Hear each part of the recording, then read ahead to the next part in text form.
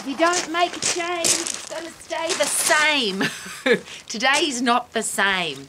Yesterday was 21 degrees and hot, according to the South Island of New Zealand folks. Today it's snowing on the ground. It's obviously minus and there's snow falling out of the sky. It's beautiful. It's a change from yesterday. And I'm sharing that with you because a lot of people whinge, moan and complain about change. And I always ask, are you a master of change or are you a victim of it? But the interesting thing is, if you have a look at your life, healthy, fit and strong, career or business, financial situation, your relationships, if you're not happy with any of those, you have to make a change. There's a great quote: if you keep doing the same thing over and over and expect a different result, people will think that you are insane. So you have to change if you want things to be different.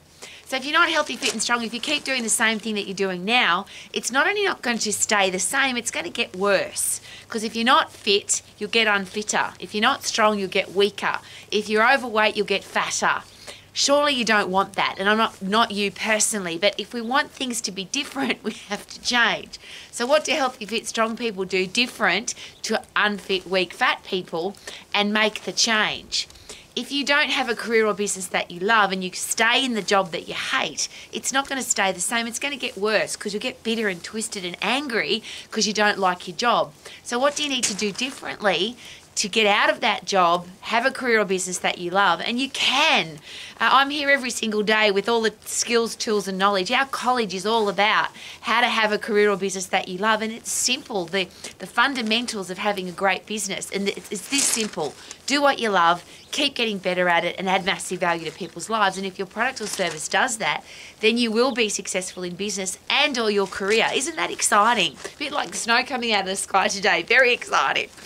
If you don't like your financial situation, if you keep doing what you're doing with your money, it's not going to stay the same. It's going to get worse because you'll have less money and you'll be in bigger debt and a bigger hole. There's a great quote to go with that. If you're in a hole financially, stop digging. Get yourself out of the hole. Buy a new shovel so that you can dig your way out of the hole that you're in and get yourself into a situation that you can love every day because you're financially free. And I say that not because money's important, but try living without it. It's like oxygen. If you don't have oxygen, you don't think about anything else because you're trying to breathe. If you don't have any money, if you're constantly challenged, struggling for money, then that's all you can think about because you haven't got any. But the fundamentals of having a great financial plan, that's really simple.